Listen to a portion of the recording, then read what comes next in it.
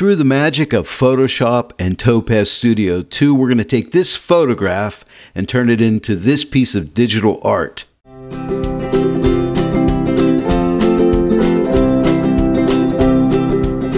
Hello everyone and welcome to The Joy of Editing with Dave Kelly. Today I'll be using the new landscape mixer in Photoshop to transform this image, and then I'll send that into Topaz Studio 2 and we'll turn it into a piece of digital art. Let's get started. I'm using the latest version of Photoshop. This is 23.0, and in it you will find the new landscape mixer.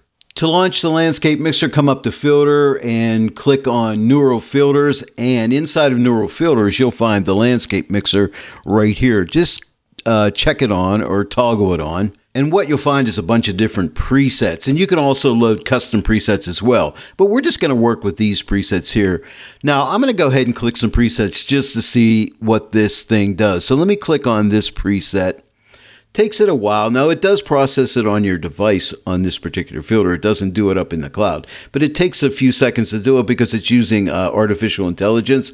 But it's going to add this snow effect to my scene. Isn't that really cool? Now, you might be thinking, wow, that's really cool, but would I really want to alter my photograph that much? Because it does change your photograph. You know, it's taking this flower scene and putting snow, and now you don't see the flowers. Or if I click on, say, this particular preset here, let's see what it does with this one.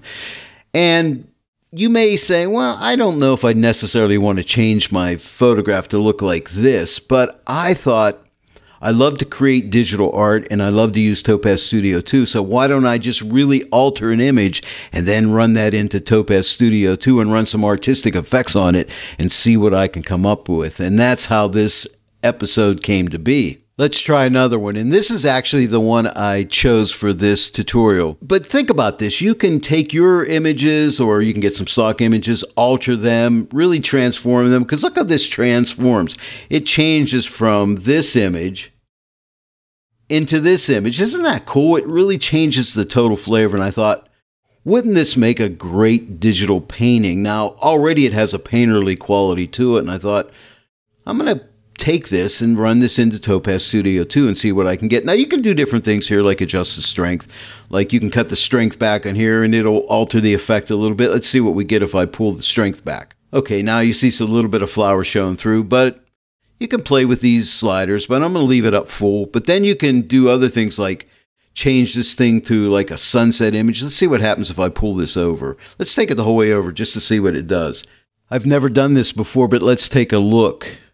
Wow, that's pretty neat. Can we turn it into a winter sunset? Let's find out. I'm going to drag this winter slider the whole way over to the right, and let's see what it does here. Will it transfer it into a winter sunset? Yes, it will. I think that is really cool.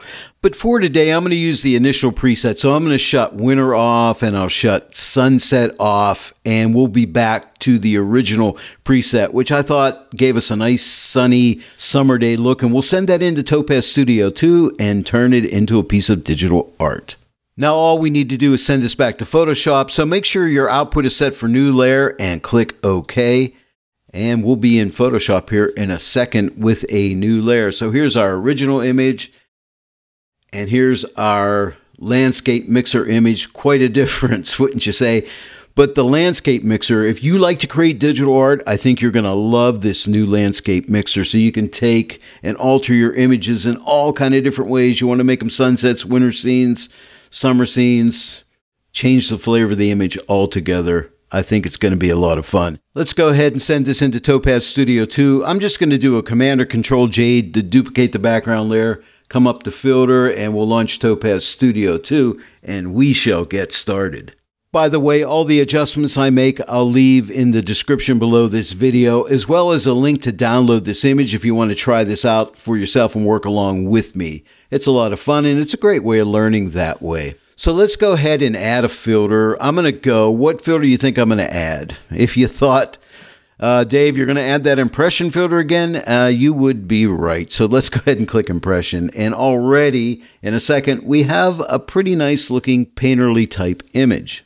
When I'm using this impression filter, I like to start out with strokes and click around the different strokes and see what kind of effects I get. And after clicking around, I ended up with this type 08, more of a sketchy type stroke. So I just clicked on it, and now right now it doesn't look very good. But all you need to do is slide down to the texture section, open it up, and instead of a solid background, click on original, and you'll see you don't see that background white showing through, and it looks a lot better. Now let me go back up to the top here and we'll get editing. I didn't make a whole lot of adjustments. I left the number of strokes to medium, and then what did I do? Paint opacity, I changed it from 50 up to like 59, just so you could see those strokes a little more defined. And the other two adjustments I made here was stroke width and length. Now the stroke width was 26. And what I do is just drag these sliders and see what kind of effect I get. And I stop at the point where it looks pleasing to my eye. It's just that simple. On the stroke length, I think I shortened it up a little bit. Let me go real short. As you can see, it takes on different effects. But what's the right spot to stop at? Really, the spot that you think looks the best is really the way to do it. And I ended up at like a 0.04. And that's all I did in this initial adjustment here. As far as these other adjustments like spill and smudge and coverage and painting progress, I tried them and they weren't really helping my image. I didn't feel like it was moving in the right direction, so I just left them alone. So here's my tip. You don't have to use every slider. You don't need to adjust everything. But try things, experiment, and just, if it's not helping, don't use it. Here's another little tip. After adjusting a slider and you decide you don't want to use it, just double click on the name of the slider and that will reset it back to its default position.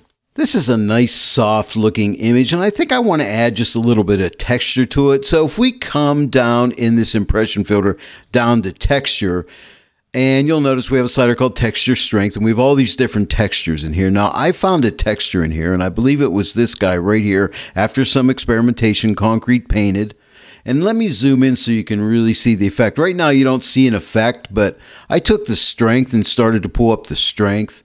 And can you see that little bit of texture coming in there? It gives the image a look like it was painted on a nice textured type paper, or possibly sketched on a paper. Along with strength, we have size, so you can play around with the texture size and find a size that works for your image. And I think that looks really good right there.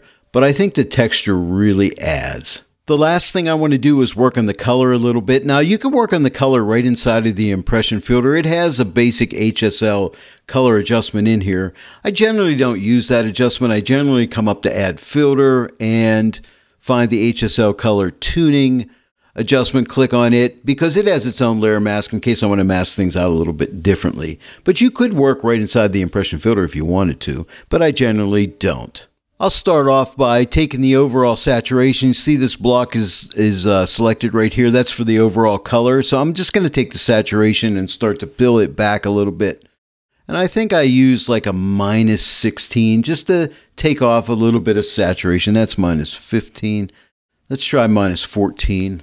I'm feeling that right now.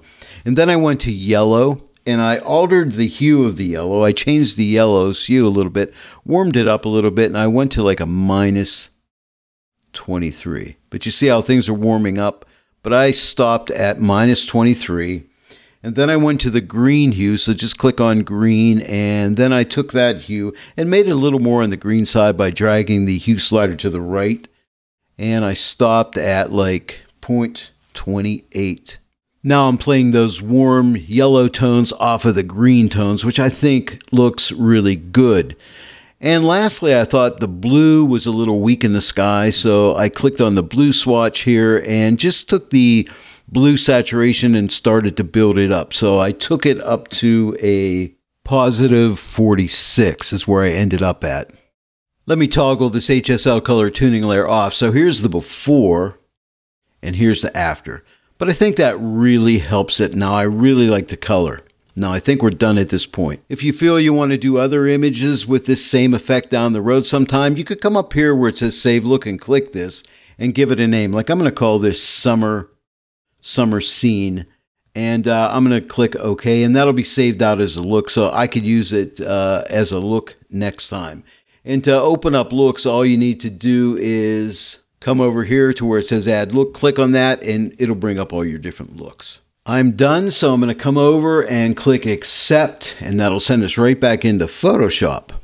And now we can see here is the before, and here is the after, and then the overall before. If I option or alt click the background layer, we started out with this, and can you believe we ended up with this? Pretty phenomenal in my opinion. There's just a couple things that bug me, and that is this right here, this little, whatever you want to call it. I think it was a cloud. It looks like a hill back there, a mountain. I don't like it. And there's a little bit of a tree over here. So I'm just going to get my spot healing tool, and that's J is the shortcut for that. And I'm just going to paint over this and get rid of it, just like so. And then I'm going to come over and just paint over this. That spot healing tool works so well. And then there's just one other thing I don't like, and that's this dock here. It just doesn't look quite natural to me, so I'm going to get rid of it. I'm going to use the spot healing tool for that as well. And I'm just going to paint over this area right in here and see what kind of a job the spot healing tool can do here.